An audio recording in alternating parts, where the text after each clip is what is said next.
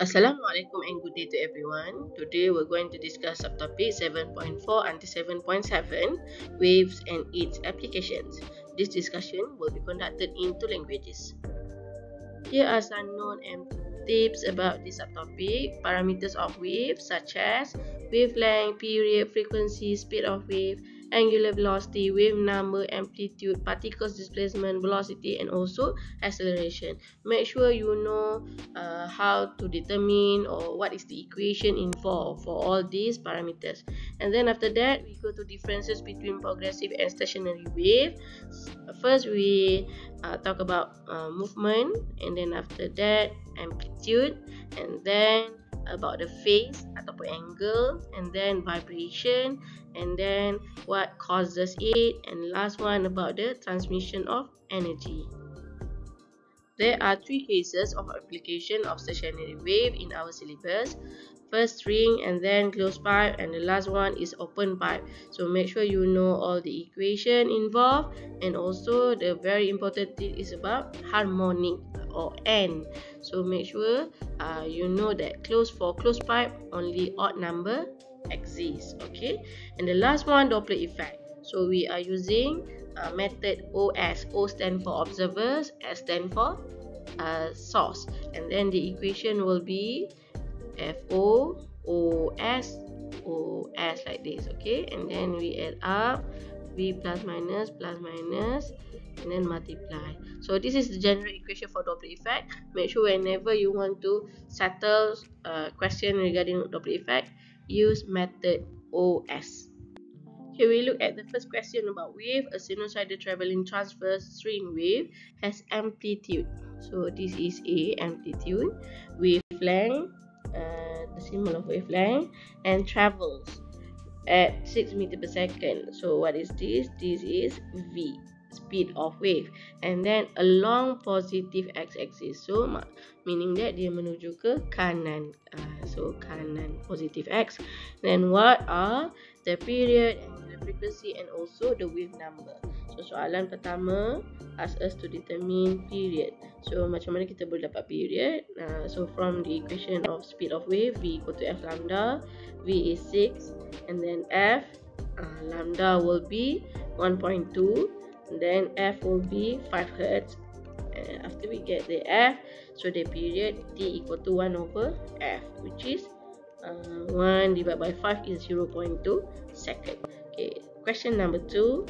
Dia tanya kita, what is angular frequency omega? So you have two options, whether you use 2 pi F ataupun 2 pi tanah, 2 pi over T.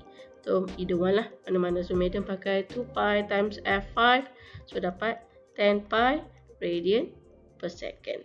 And the third one is wave number. So wave number is K equal to 2 pi per lambda. What is wave number? How many wave in per meter? Okay, so 2 pi divided by lambda 1.2, and then you get 1.67 pi per meter. Okay, question B.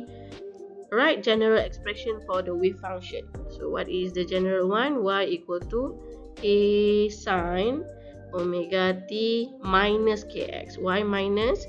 So minus here means to the right, ke kanan. Okay, kalau ke kiri, positif. Okay, so what is your A? 2. And then sine omega 10 pi t minus k is 1.67 pi x.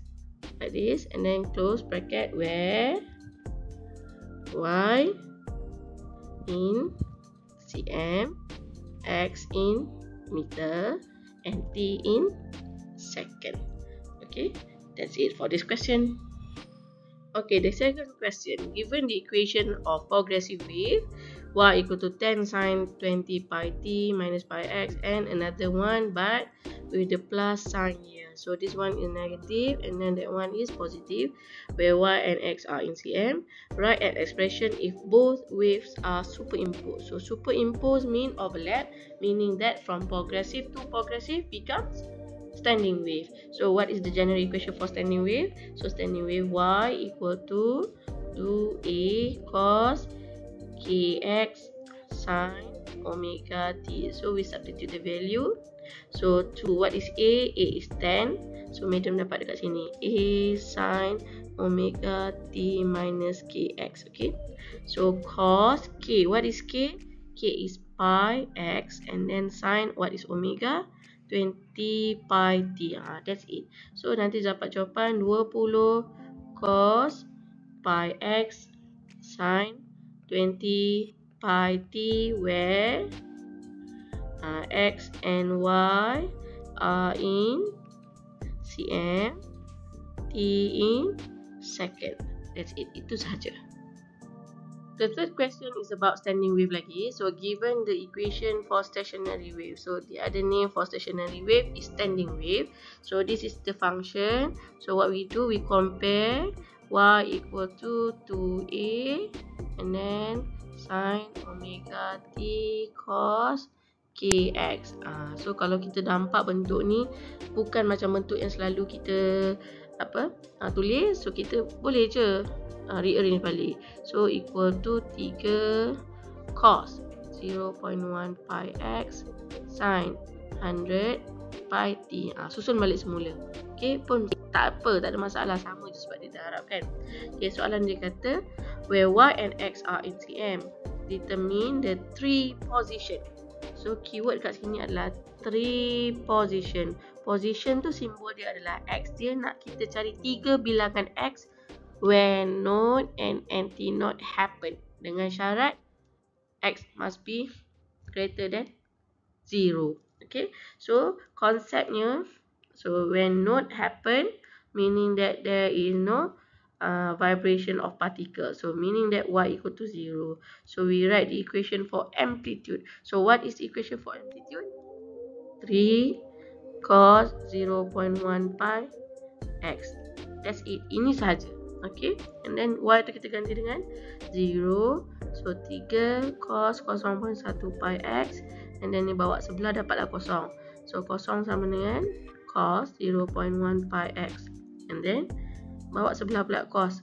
So cos negatif 1 kosong sama dengan 0.1 pi x, and then cos berapa dapat kosong? Cos 90 degree, pi per 2. Jangan lupa kita punya SI unit adalah radian. So pi per 2, 3 per 2 pi, 5 per 2 pi, dot. Okay, equal to 0.1 pi x. So what we gonna do with pi? Cancel. And then medium nak x. So therefore x equal to, medium dapat 5, 15, 25, dot, cm. So these are the position of node y. Kalau antinode pula, antinode. So antinode, apa konsep dia? Y equal to tambah tolak 3 cm kan. So this is the concept for antinode. So write the equation for amplitude. So standing wave tak sama amplitude dengan progressive wave. Kalau progressive wave, amplitude is A. Kalau standing wave, amplitude dia adalah A cos kx. Okay, so 3 cos 0.1 pi x, and then y tu medium ganti dengan tambah tolak 3 equal to 3 cos 0.1 pi x, medium bawa sebelah tambah tolak 1 equal to cos 0.1 pi x, and then cos berapa sama dengan plus minus 1 equal to 0.1 pi x. Bila medium tengok balik, kalau tak pun you all hafal je. Kalau untuk antinode mesti start dengan pi, 0, pi, 2 pi, 3 pi. Okay, terus hafal pun tak apalah. So 0.1 pi x. So what we gonna do with pi? Of course lah, kita cancel. And then at the end of the day, your x is bukan is lah kan, sebab dia nak 3. So 0, 10, 20, 30. So your jawapan sepatutnya tak boleh sama dengan node lah. Okay, so x equal to 0 tak boleh ambil, sebab dalam soalan dia punya syarat x must be more than 0. So cannot be included lah. Tak boleh masukkan. Jangan masukkan, okay? Don't include. Okay, so where is the position? So jawapannya adalah 10, 20, 30 cm. So for question number 4, a string of mass 240 grams, so this is M, and then length, this is L, has one its end fixed to a wall and the other end is forced to vibrate transversely with frequency. So this is F. And then if the string is stretched, So this is the tension. Calculate the velocity and wavelength of the wave produced. So soalan nak velocity of the string. So V equal to equation set T over mu, which is mu is mass per unit length. Therefore, your equation is T adalah 140 bahagi dengan mass 0.24. Of course lah, kita kena tukar dalam SI unit. And then length is 2 meter. Then what do you get for V? 34.16 meter per second. What is this V? V of the string. And the last one is wavelength of the wave produced. So V equal to F lambda. So 34.16 equal to F50 given in the question, and then lambda, so lambda will be 0.68 meter. Okay, calculate the fundamental frequency. So fundamental frequency is F1, and the third harmonic frequency, so third harmonic is N equal to 3 for closed tube. And then soalan B, the second harmonic, so second harmonic is N equal to 2 frequency. Okay, so soalan nombor 5 ni basically adalah application of standing wave. Ada 3 cases: string, closed pipe, and then open pipe, ataupun closed tube ataupun open tube. Okay, so soalan 5A dulu. So 5A ni basically ada 2 question. Dia nak fundamental frequency closed tube. So macam mana rupa dia? So kita lukislah tube kita. Close maksudnya satu je yang close. So whenever we draw the standing wave tu, kita kena label. So N, AN, AN. So this is diagram for fundamental frequency. F1 equal to NB over 4L. The equation, your N should be 1. Okay, and then darab dengan 340. So V is given in the question. Per 4, what is L? L is 0.2. Then what do you get? 425 Hz. Okay, soalan berikutnya dia kata third harmonic punya frekuensi. So what is third harmonic? So kalau third harmonic, since this is closed tube dia tak ada even number, dia ada odd saja. So 1, 3, 5, 7. So 3 tu sepatutnya adalah first overtone. So first overtone rupa dia adalah so ni first floor, and then ground floor. Okay, lukis tu kena cantik lah, jangan lukis macam Madam punya. So anti-node, anti-node, anti-node, ada 2 ya, atas bawah kena label. And then so F3 will be 3 F1. Madam, boleh tak kita nak guna equation NV over 4L? Boleh, tak ada masalah, sama je. So 3 kali dengan 425, and then you should get 1275 Hz. So this is frekuensi untuk first floor. Okay, third harmonic is equivalent to first floor.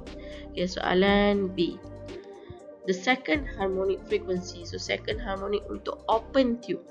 So second harmonic tu sama juga untuk first floor. So this is like this. Okay, gambar kena cantik lah. So this is AN. Wajib label wajib. Label wajib. Okay, so equation dia slightly different from closed tube. And V over 2L. Okay, so F dia akan jadi F2 lah, sebab first floor kan. So N will be 2 darab dengan 340 per 2, L is 0.2, and then you get 1700 Hz. Okay, so the last question is about Doppler effect. So soalannya kata the frequency of ambulance siren is 600 Hz. So this is Fs, frequency of source. What is frequency Hz? So frequency Hz mestilah by observer. Okay, so observer tu siapa? Pedestrian tu. So pedestrian tu dalam you all punya syllabus mesti satu stay, satu bergerak. Okay, so maksudnya observer tu tidak bergerak. Yang bergerak adalah ambulance, sebab bawah ni dia bagi tahu ambulance moves away dengan speed 30 from that girl tu. Okay, soalan B tu pula, kalau ambulance approaches her dengan speed 30 juga. Okay, so dia suruh kita kira berapakah frekuensi yang didengari oleh budak perempuan tu. Okay, let's say OS plus minus plus should be to the right, minus tu belah kiri kan. Okay, letak pen kita bawah yang bergerak. So yang bergerak adalah ambulance. So ambulance adalah source. Dia moves away. So away ke kanan sebab belah kiri tu ada observer kan. So tandaan dia sepatutnya adalah positif. So your equation nanti pakai positif. So OS, ingat tu. So O observer tak ada, so yang dia ada V je. So V bawah ni medium nak tambah ke tolak, letak tambah VS. Okay, equation tu kita boleh tengok dekat list of equation nanti dalam PSPM dia beri. Okay, so kita gantikan 330 divide by 330 tambah 30 darab dengan frekuensi of ambulance 600, then you get 550 Hz, iaitu kurang daripada yang asal. Asal tu 600. Kalau ambulans tu pergi daripada budak perempuan tu dengar lagi slow bunyi dia. Okay, so untuk B pula OS tambah tolak, letak pen bawah S, and then dia akan pergi ke kiri. So tandaan dia medium dapat negatif. So the equation OS yang bawah ni V tolak VS, macam ni. Okay, so gantikan 330 tolak 30 darab dengan 600. Kali ni berapa pula budak tu dengar kalau ambulans menghampiri dia? Sepatutnya mesti more than 600. So bila medium kira, medium dapat 660 Hz. Maksudnya logik lah. Bila ambulans menghampiri, kita dengar lebih kuat. Kalau ambulans tu jauh, kita dengar perlahan. I think that's a wrap for today. Thank you everyone. Bye bye. Assalamualaikum.